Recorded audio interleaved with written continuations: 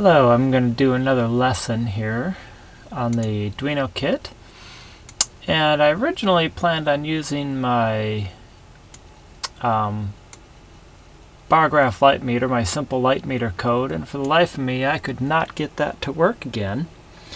So since I worked on code with the 10 LEDs, which I think was lesson 2, controlling 10 LEDs, and then lesson 3 was using the potentiometer as an analog read. We displayed it in the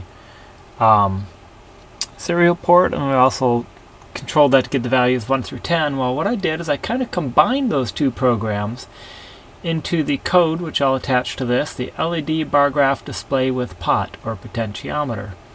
So what I'm going to do is I will real quickly upload this code to my Arduino processor and show you what I have going.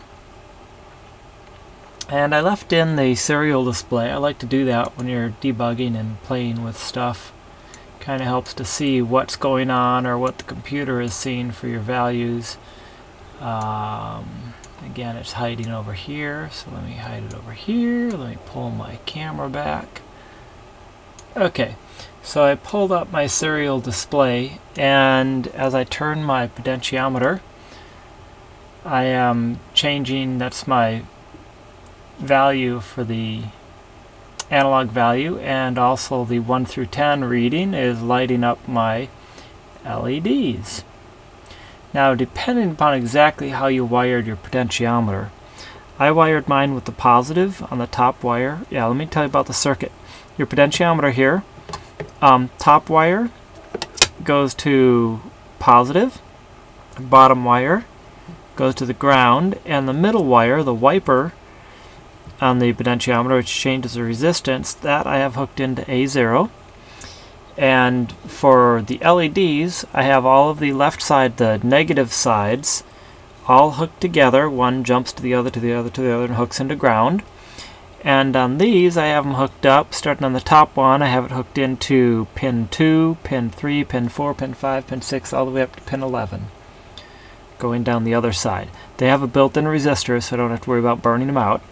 I do not like to use pins 0 and 1 because that's where the communication takes place for the serial monitor, and you can see the little green light on your processor is lit up because it's sending these data values rather quickly into my value. Now, as you can see, I have a little bar graph going on here, but I have a couple problems, and I'm going to leave this in the code, and I'm going to show you how to do it. I may comment it so you can see it and know what to edit. But in my mind, a bar graph should probably go from the bottom instead of the top. So what I'm going to do is, real quickly, I have my LEDs in the wrong order. Now, I could go through hardware-wise and switch all the wires. Connect pin 2 to the bottom one, pin 3, pin 4. I could switch all of my wires around. But that's kind of the hard way to do things. So what I'm going to do is come along here in my code. This is where it tells what the LEDs are, which pins correspond to my LEDs, the array, and it goes from 2 to 11. So what I'm going to do real quickly is, oh my, maybe not so quickly. I'm going to select this, and I'm simply going to put it for 11 through 2. So 11, 10, 9, 8, 7, 6, 5, 4, 3, 2. No comma after the 2.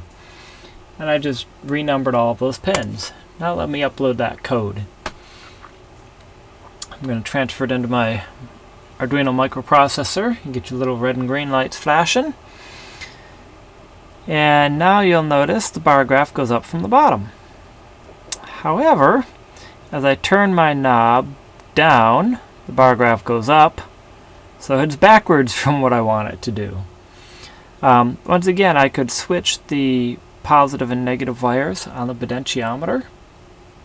But another way to do that is I'm going to go down here to the map, because we converted those analog numbers right here. We converted 0 to 1023, and we matched those up to 0 through 10. So what I'm going to do is I'm going to match these up to 10 through 0.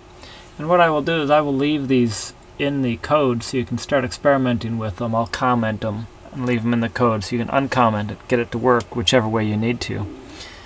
Let me hit upload, and we'll send that to the Arduino. Excuse me. And once that's there, I'm going to turn my potentiometer. Sure enough, when I turn it up, my lights go up. When I turn it down, my lights go down. So this now gave me a bar graph for my 10 LEDs. Now you could extend this and try hooking in the other potentiometer over here and maybe doing a red and green row if you want to do that. We have not talked about this little circuit yet. That's 64 LEDs, and you can use that with rows and columns, and it might actually be easier to wire that because you can use one column. They're all hooked together with a common pin, and then your rows for pins 2 through 12, so you could do that on the display. Maybe we could hook up the other potentiometer and start moving it back and forth and be able to control exactly where an LED goes. So let's talk a minute about the analog sensors. There's several analog sensors on here. The most common are probably your potentiometer. This little guy right here is a light sensor, which I'm going to use in my next lesson. I'm simply going to take my wires and hook them up to my light sensor over here so I can vary the amount of light, and that will cause my bar graph to go up and down. Another analog sensor you have here is this little black one right here, which is a thermometer, and we'll do some things with that, displaying the temperature through the serial monitor, or maybe on the 1602 we can work with that. Trying to think what other analog sensors I have at the moment. Most of them are digital. Digital actually send data. There's a clock module here that sends data. Your infrared sensor here sends data. And your RF transmitter here sends data. So we'll have to work on that and get a few of those working. I'll be hooking in stepper motors, all sorts of things we can do on this kit yet. So real quick tutorial for hooking up and getting a bar graph control with an analog potentiometer. Tomorrow, or maybe later on tonight, I will try hooking it up to this little sensor over here and show you the simple light meter circuit, which it worked before and I did it on my demo, and for some reason I can't get that code to work, so I just rewrote the code, and I'm going to base it on this little bar graph code right here. LED bar graph display with pot, or with potentiometer. So good luck. Let me know what you're building. I will post this on the show and tell site and also on YouTube, and share your comments, and if there's something you'd like to see how it's done, let me know and I can start working up some little demos for some simple projects and help you out. Talk to you later. Bye.